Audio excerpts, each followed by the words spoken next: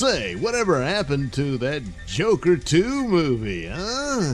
Could there even be one, considering how it ended and everything? Well, turns out there has been some amount of discussion of this.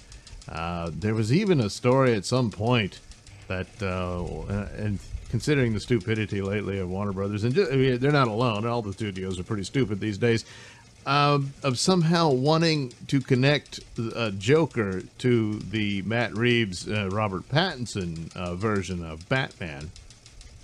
And just, I don't see it, and especially considering the time line or what have you that Pattinson's Batman appears to be. I don't know how. Would that even work? I mean, the Joker movie depicts Robin. See, I'm already messing up. Bruce Wayne, this young boy. This is right before his parents die, and of course, spoiler, they do die at the end of the movie. And so it's the idea that this is the Joker, and he'd be this old man going up against Batman when this kid grows up to be an adult. Yeah, it just sounds like a dumb idea all around. Oh, well, he inspires the Joker that comes after him. Yeah, then he wasn't the Joker, was he? So anyway, a lot of this just sort of got forgot, because, well, we had a really strange year. Anyway, so there's this recent story from the Hollywood Reporter that was talking about all the DC Universe plans that they have, and of course Black Superman came out of this.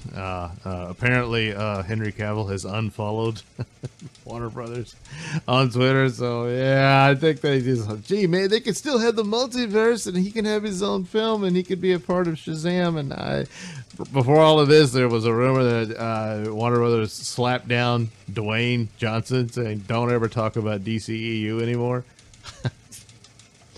So, yeah, there's no friends in that business, So anyway, the article went on about all the different ideas they have for the future. And, of course, they've got the Flash movie, which is going to open up the multiverse, which is why you perhaps there was one idea that Pattinson's Batman could replace Ben Affleck's Batman in the DCEU. Or not, and he just remains in his own world. It might be some sort of acknowledgement in the Flash movie of this, and that would just, all that would require is, some amount of footage, and that's about it. Wouldn't even have to actually star in it, and all that type of stuff. And that's where they'll go forward to give some sort of structure to what they're trying to do with their superhero properties. So, and they're going to spin off TV shows similar to what Marvel did. And of course, already we knew that there was going to be a Gotham PD type story, which one would hopefully be more in tune of what the original Gotham show started out as, and actually it was pretty good at first. I know there was fans of it who embraced the nuttiness of it all. But, you got it, I'm sick of Batman projects with no Batman. However, a crime series set in Gotham, centered around Gotham PD, could work, but you got to have the elements of actual Batman in it. And I don't know if they can get Pattinson to do that, or it's just his stunt double will be in the suit, or something along those lines. But obviously it wouldn't be his show still, so yeah, I don't know. But anyway, that was one of the projects they talked about. That's they've already announced that's a done deal. They're going to do that. The other two they talked about was the Joker and its planned sequel. So it's just like, oh, this is still a thing. I mean, there was a discussion of it. There was actual interviews with Todd Phillips and Joaquin Phoenix. And Todd Phillips said, yeah, the movie is set up to be a one and done deal. But there's certain intriguing possibilities, maybe, for a sequel. Joaquin Phoenix said, yeah, because he liked playing the character, But the problem is what's the idea? What's the next story to tell for this version of Joker? At the end, he's locked up in the asylum there. He apparently has murdered his counselor in there because, well, his feet sure were bloody in the little Scooby-Doo chase scene at the end. And all that. And but how do you follow something like that, which is very much just a one and done film? Used to do those all the time. You don't always have to have a sequel, you know. And that's the hard thing for them to return to it. But if they're still thinking of connecting this to, I hope that's not the case. I don't think that's a good idea.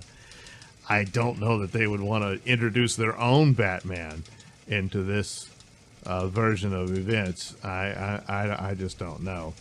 I suppose it's possible that they could set it, come up with a story that fits to where it mostly takes place in the asylum, that it's Arkham Asylum, and the Joker's in there, and then you could have these other alternate versions of the other villains that are there. And you know, the joke about Joker, which isn't much of a joke, it's pretty much what it is, where it was, you know, a ripoff of Martin Scorsese movies of the King of Comedy and Taxi Driver. Well, you could look to One Flew Over the Cuckoo's Nest. Only, you know, Nurse Ratched isn't necessarily the villain in this version. And I guess at the end, the Joker breaks out. I don't know if, you know, he doesn't get lobotomized.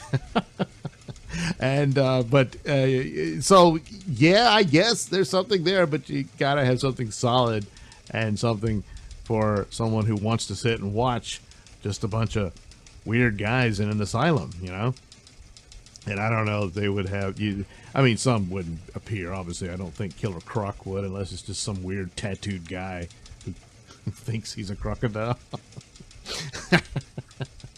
But some of the others could be in there. Yeah, I imagine Riddler could be in there. You know, and how do you make that fit in with just this sort of drama that's mostly kind of sad about people trapped in an asylum? You know, and you don't really. I mean, now there's elements of Joker where you become somewhat sympathetic towards him, but he's still wrong, you know, in the end. But so I, you know, because it stunned them how popular it was, and this time Warner Brothers would fully fund it. They did not fully fund the previous one. I don't care what anyone says. So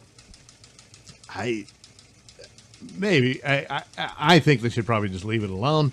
But if they were going to do something like that, it would be better for that type of thing, where it's just it is just a sequel to that movie and not connected to any other Batman stories. And even though, yes, Bruce Wayne's in the story, he exists in there, I really don't see how that turns into superhero movies.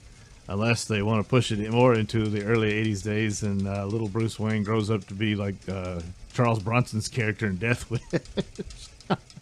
But yeah, I don't know. But something like, coming up with a story that can exist within an asylum. And boy, you could do that pretty cheap too. Maybe. But it's got to be a good idea.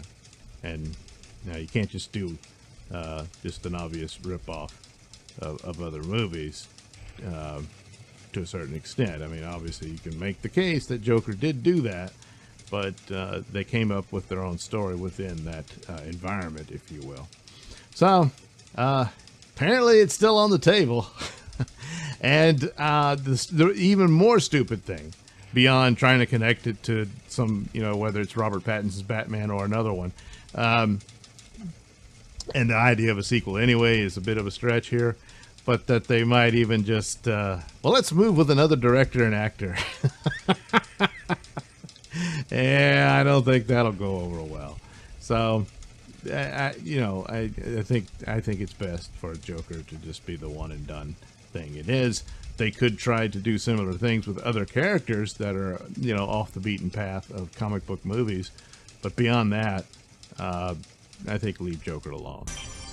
Thanks for watching and listening. Say, while you're still here, why not like and subscribe and share with your many friends? Yes. Also, check out my mini stores in the link description below. Yes, where you can get t-shirts, hats, mugs, all those goodies with my artwork on them. Oh, yeah.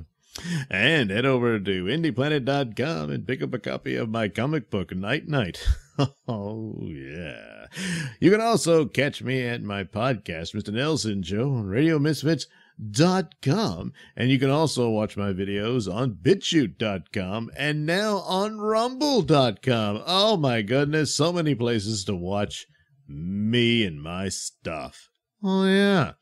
And if that's not enough for you, well, you can follow me on many social media platforms and say hi to your old pal, Mr. Nailsin.